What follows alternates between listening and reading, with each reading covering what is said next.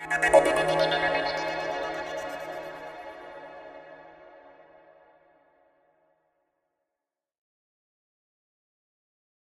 use NAPLAN data at our school level in a number of ways. A very important way that we use it is by developing individual student profiles for teachers to use as a way of getting to know their students. Those individual profiles then contribute to class profiles. So a teacher can have a very good understanding of each of the needs of the students, whether they require extension or they might require some extra assistance in their class. Those profiles include the literacy data, and they also include the numeracy data. Every student has a profile that is on our online learning management system, so it's accessible to all teachers. We also make sure that the teachers have a hard copy, and they also have a photo associated with them, so the teachers really know the faces in front of them that require that extra help, as you know, whether it is extension or whether it is some sort of assistance. We use NAPLAN data at a whole school level to plan very specific professional learning that addresses the needs of all the students that we have in our classrooms. We analyse the data and we ensure that the teachers are equipped with strategies that they can use in every lesson to deliver the content that they are required for their own courses. For example, our students were underachieving in writing, so we implemented a very explicit targeted program where teachers were taught how to effectively teach writing. This has had excellent results, with now all students achieving or collectively achieving double the state average in writing, and that has occurred over the last 4 years. It's an implemented program that is sustained, and all teachers at the school have a very good understanding of how to teach writing, and also the writing is in the context of their subject, so they feel that it is a worthwhile investment in their course and in the students. Well, we're a fully comprehensive school, and we can't rely on a small part of the cohort at the top end who are going to help us through with outstanding results, which we can then share with the community and say, look, aren't we good because we've got high-flying students? Our success academically relies on learning growth, and our success therefore must rely on, because we're comprehensive, on the success of every student. So we've developed a system of target setting within the school. We engage parents, the homeroom teacher, the student in the co-construction of targets in February for every subject, for every student, for every year level. One of the things that we use that's a key amongst the suite of data for target setting is the NAPLAN data. And particularly when the boys are coming into year 7, when we don't have school-based data, the NAPLAN data looms large as a really important piece of information for parents and for homeroom teachers to set targets. We use NAPLAN data to really help us with our target setting process. The idea that we have a large amount of data available in terms of school-based data, whether it be from primary school that's carried through or in-house secondary school data. So we like to use that data to inform the student, to inform the homeroom teacher, to inform the parents about the story about where the student is at, so then we can co-construct goals and targets to determine where we want them to be. And as a result, then we can put plans in place to support those students with their parents and the teachers to move forward to be the best that they can possibly be, but also to obviously improve. We think it's really important that teachers know their students well, and they know them very early on in the year. So the situation arises where we don't want teachers to be getting to know their students over that whole calendar year. We would like teachers to know their students on a very intimate academic level within a couple of weeks, so that they can target their teaching towards supporting those students. We use the target setting process very early on in the year, so by the end of week 3 or week 4, at the beginning of every year, that homeroom teacher knows that student. They know their family background, they know their strengths and weaknesses academically, they know some of the areas inside their life or some of the things in their life that might be distractions or obstacles to their success. So by having a target setting process in place that is informed by NAPLAN data, that is informed by school data that's been collected from previous years, we know that student incredibly well very early on in the year.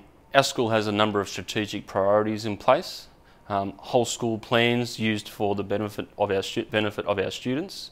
So the idea is, through our NAPLAN results we've examined in the past, we've identified, for example, the need to focus on writing across the school, and as a result we've been able to create and implement a number of writing workshops to support students at all ends of the spectrum, both at the bottom, top and in the middle.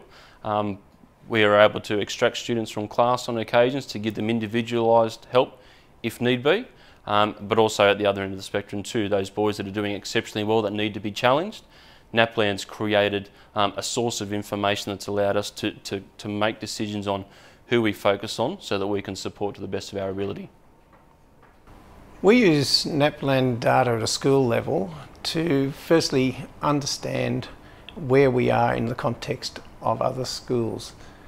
We, in a smaller school, use trend data quite a lot to give us more validity about our performance over several years.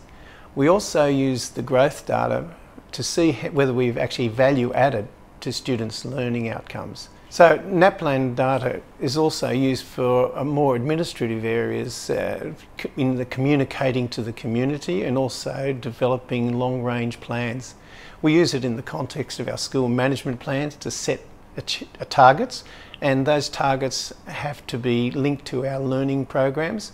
We also use NAPLAN data to report and evaluate to the community about how we have achieved those learning outcomes for students. We use NAPLAN data to ensure that the staff, the teaching staff, understand what it is that is occurring in those tests, and then how that information can be used to better improve our learning programs. Some of those areas of explicit teaching that we see that we have a need to develop may come through in, for example, a writing program where we are using the language and the understandings of the criteria from NAPLAN to look at our scope and sequences of learning in writing, and then to modify them to try and improve those outcomes.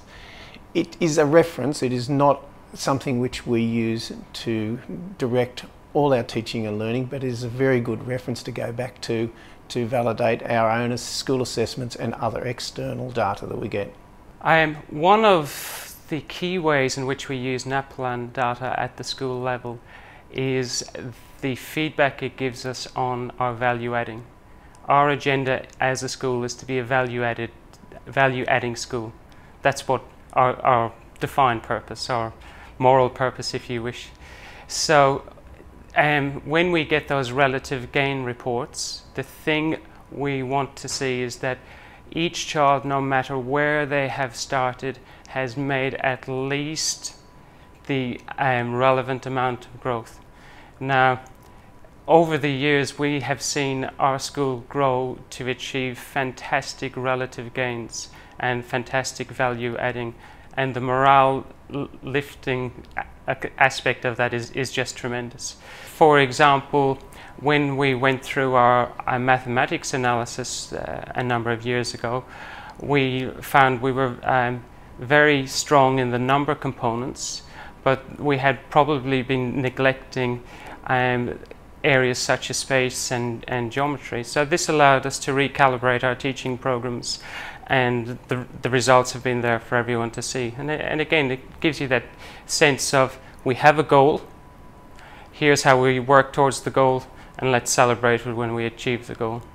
Another area of strength for our school has been how we've lifted the bar for our high achieving students, and the smiles on staff's faces when they see those writing scores stretching to the very top of the charts. That's just been a tremendous journey. We use the feedback from the NAPLAN item analysis reports to guide what we wanted to do in our professional learning, which was really to build our kids as writers and authors, help them to engage audience, and actually bring out the richer writing behaviours. At the school level, we have a team of staff, the executive staff, in particular those that are to do with teaching and learning. We sit down with our principal and we go through and we do quite an analysis of the data that we get. We then look at where our strengths and our weaknesses are, and we work out how we're going, in particular with our strengths. Are they in relation to the programs that we're using? In where we've had a weakness in the past, can we now tell that we've been able to fill that gap? It also helps us, where those areas of weakness are, for us to then look at ways in which we can improve those students. We're after improved outcomes for our students, and so now we're able to target our teaching and our program level to make sure that any of those gaps that we have, that we're filling, that we're looking at those, and that we're really targeting that area for an area of improvement. The NAPLAN data is analysed in terms of trend data for the school, as well as the band percentages that students fell into.